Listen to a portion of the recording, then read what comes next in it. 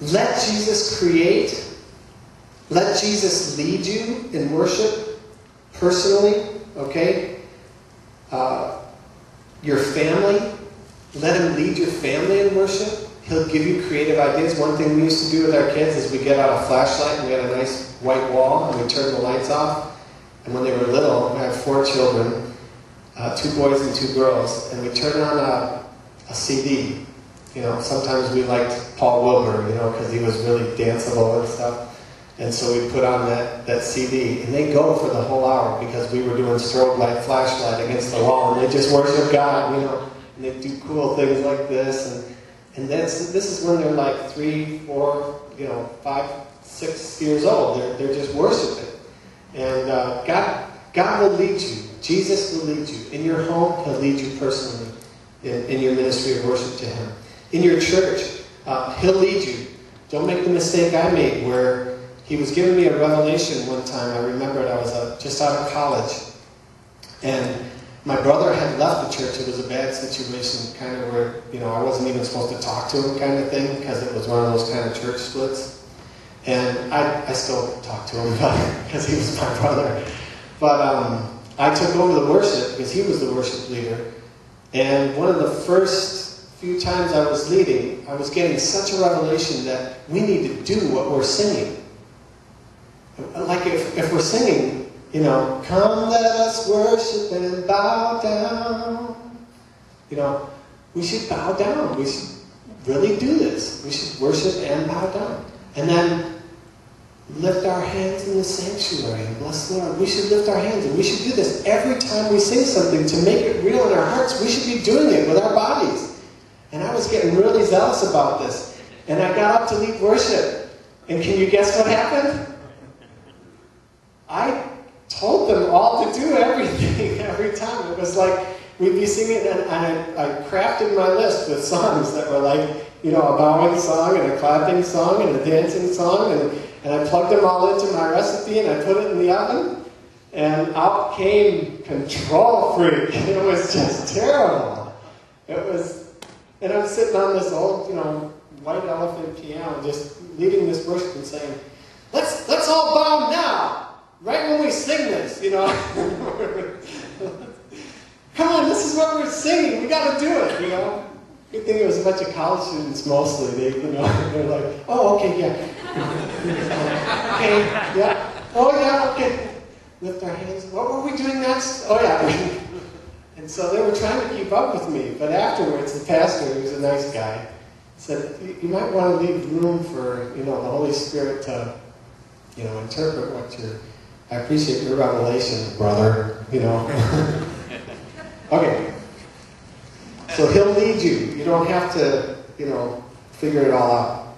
He'll be faithful to lead you in the everlasting way. As a matter of fact, one of my favorite stories is Garrett Gustafson, who started Integrity Music, okay? Started basically the whole thing. Went to India with the Give Thanks tape, which was the biggest tape, selling of all time at that time. And he went to Mother Teresa in India on a missions trip.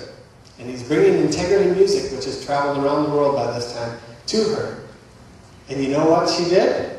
She looked at him and said, thank you, brother, but we don't have any tape players, we don't have cassette recorders in our missions, and we can't use this. And he put the tape back up, and he says, well, what's your definition of worship? And she says, oh, that's easy. Whatsoever you do to the least of these, my brethren, you have done it unto me. She said, I worship all the time, every day. Isn't that great? She's great. Okay, what would it look like to have Jesus lead our worship services? Well, by what we just saw, it might look kind of interesting. Okay? It boils down to letting Him both give you this, the Word and the way.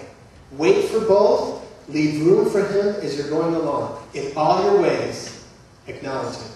Just acknowledge Him in everything that you're doing, and He'll be faithful. The Spirit of God will let you know if Jesus is not being magnified and glorified. And your brothers and sisters will too.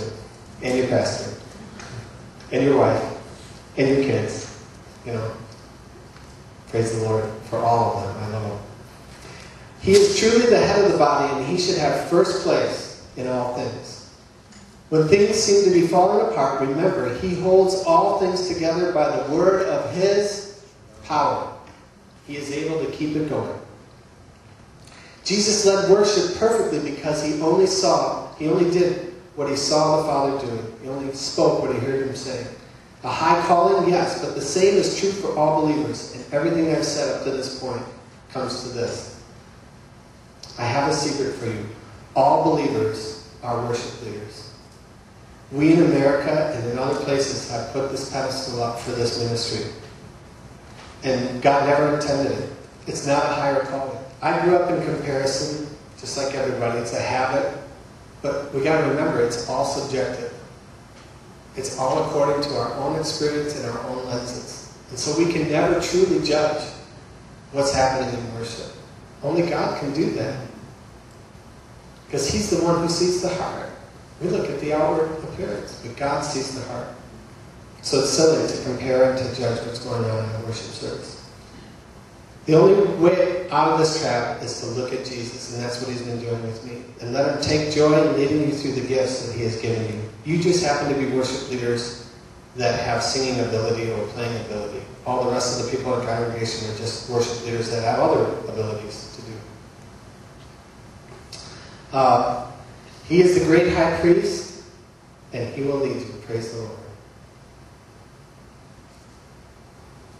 Thank you, Lord.